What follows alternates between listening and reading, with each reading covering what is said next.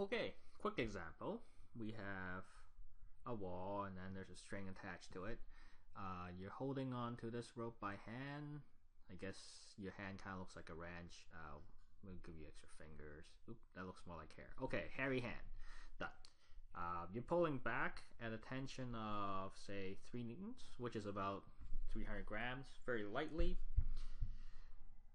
And then you're moving up and down. I guess your hand can't move super fast, so let's just say 2 hertz. You're moving up and down 2 hertz. The amplitude, we're not going to care.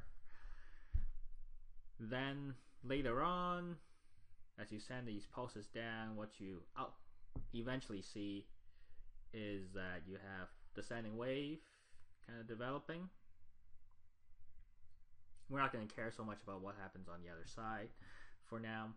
And you basically get a standing wave pattern. Whoop, sort of like that. That's usually how you draw standing wave. You can just draw the outside humps, actually. That will be just fine. And between the nodes, you measure 30 centimeters. Okay, and the question is, what is mu? Simple as that. So given these information, how do you find mu? Let's talk strategy. What can we relate mu to? Well, we know that the phase velocity is given by t over mu square root. So we know t already, so let's check. We need to know v. How else do we know v? Well, v is given by f times lambda. F we can get from here as given, and lambda is where you observe the humps. Can't stress this enough. 1 lambda is 2 humps.